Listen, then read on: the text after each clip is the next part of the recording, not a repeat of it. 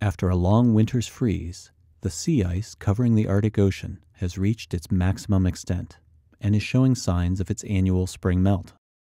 This maximum wasn't as big as it could have been, though. It turned out to be the fifth smallest winter peak in 35 years of satellite measurements. Every year, scientists pay close attention to changes in Arctic sea ice.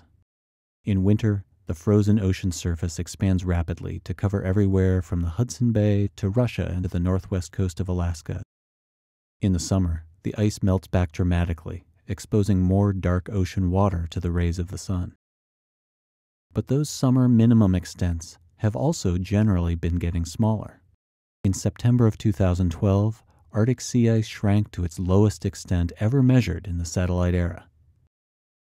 While a thinning ice cap and warm temperatures were likely responsible for most of that melt, a strong Arctic cyclone in August helped break up ice north of the Bering Strait. A large chunk of sea ice broke off from the pack and was transported south to warmer waters where it melted. A thin ice cap may have also contributed to a recent fracturing event north of Alaska this winter. The scale of this phenomenon is almost hard to imagine.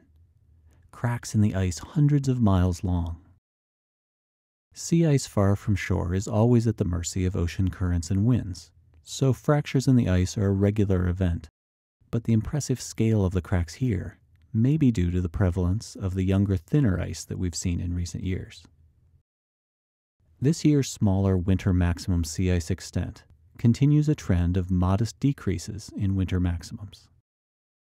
Since the size of the sea ice cap each season is dependent on many factors like temperatures, winds, and ocean currents, it doesn't necessarily mean that this year's smaller maximum sets the stage for another record minimum this summer.